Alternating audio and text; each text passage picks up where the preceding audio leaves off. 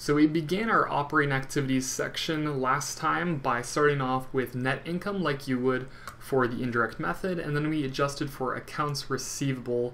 So we were slowly converting this net income figure on an accrual basis to a net income on a cash basis. The next step is we have to adjust for any other current assets. So let's go ahead and look at our balance sheet. We still have inventory as a current asset right here, so we're going to adjust for this one next. 12,000. So it increased by 12,000 between 2013 and 2014. So let's go back to our cash flow statement and figure out what's going to happen. So we're going to put inventory right here,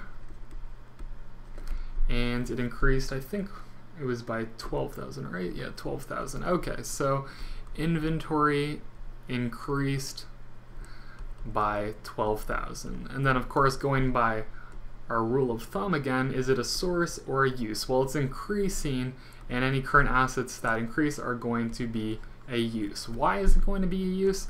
Well, if inventory were to go up, normally that's because we've created a journal entry like debiting inventory and then crediting cash. So the purchase of inventory for 12,000, and you can see here why that would be a use of cash.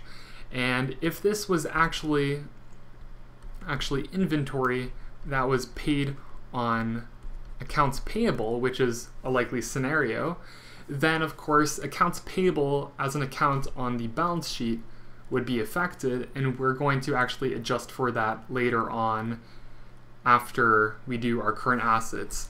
So it could be either one of these journal entries, but for now we're going to treat it like this entry, so you can clearly see that it is a use of cash.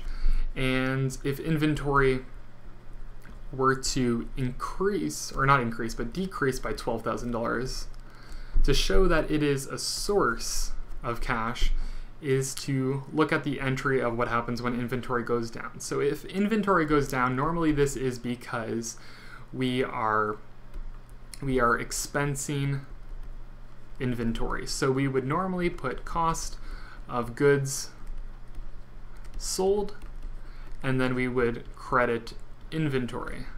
So right now you have to have like a very good awareness of journal entries when completing the cash flow statement. You can see not everything's so straightforward. So this cost of goods sold is an expense, and it would already be factored into net income.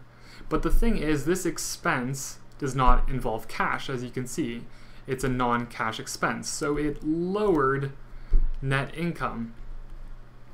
And what we would have to do is we would have to actually add back in $12,000 to actually not understate our net income on the cash basis. So we would have to add back in $12,000, and that's why it would be a source if our inventory decreased by 12,000. But it hasn't, it actually has increased by 12,000, so we're actually going to say that this is a use of cash of $12,000.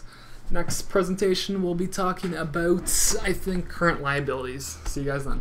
If you have any questions regarding accounting or any other material within our videos, you can tweet us at Notepirate. You can like us on Facebook to receive updates or to share any quick anecdotes about how our videos might have helped.